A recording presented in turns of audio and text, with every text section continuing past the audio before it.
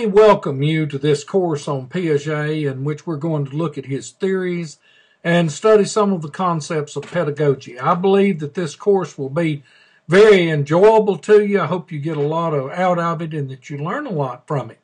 The first thing that we're going to do in this first module is we're going to look at classifications of psychological theories. Now, I want to remind you that we're going to review three. There are very many types of psychological theories about cognitive development and intellect and how people think and what they do. Now, I'm going to shock you. They're all wrong and they're all right at the same time. Every one of these theories has good to it. Every one of them has error in it. There is no one theory that explains it to everyone. So be a little bit compassionate with me as you look at this. Now, I'm going to take you back to the website, and we'll scroll down here. And the first one we're going to look at is Romanticism and Maturationism. Now, these two theories, I'll get it to load up hopefully here in a second. There it goes.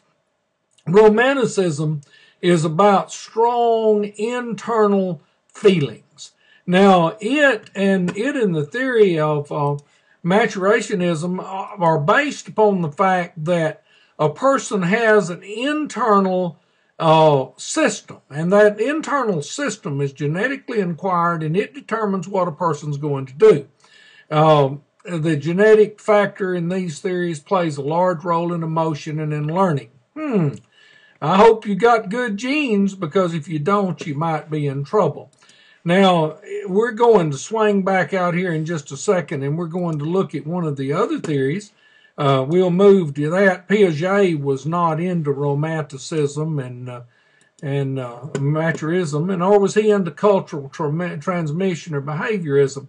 While the first two theories teach us that those skills are innate, the cultural learning and cultural transmission and so forth are of the opinion that what you are is what society or what your culture has made you.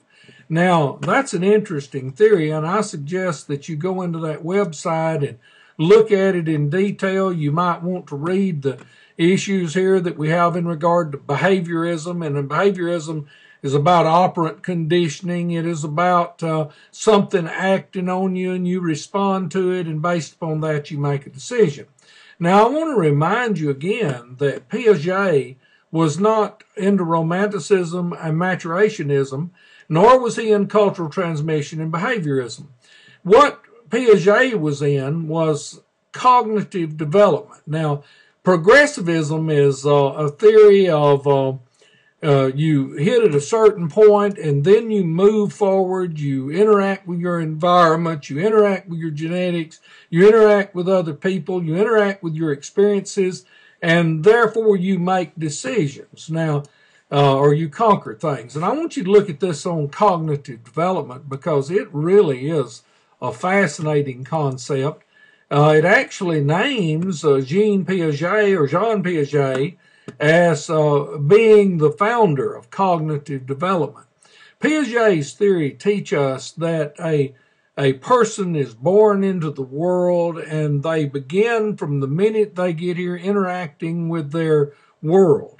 And as they interact with their world, they interpret it, they describe it, they find out about it, and it's going to be very interesting. We're going to study his 4 stages in this course, but you've just had a brief overview of these 4 theories. Remember that no theory is totally correct. All theories have good in them, and you can spend a little time studying those on the website. You might see some of them on the test. Welcome to the dog cave. This is my office at home, and I'll be doing a lot of recording from here when the grandkids aren't present. When they're here, we have to hang from the light bulbs like bats by our feet and experience our environment in a Piagetian method. I want you to look at those theories that we've just discussed, those major schools of thought. There are many other schools of thought. As I've said, none of them is exactly perfect, and none of them is 100% wrong either. All of them have strengths and weaknesses. But Piaget was the father of cognitive development. And what he did in establishing cognitive development is demonstrate that children are not just little adults, that children think differently, that they interact differently within society and their world and their environment than do adults. It might be said that Piaget is the father of pedagogy, the study of teaching children. And you are aware that pedagogy is the science of teaching children. Andragogy is the science of teaching adults. So give some thought to that, and let's see how this thing comes out. Good luck. Proceed on through the lectures. You're doing well.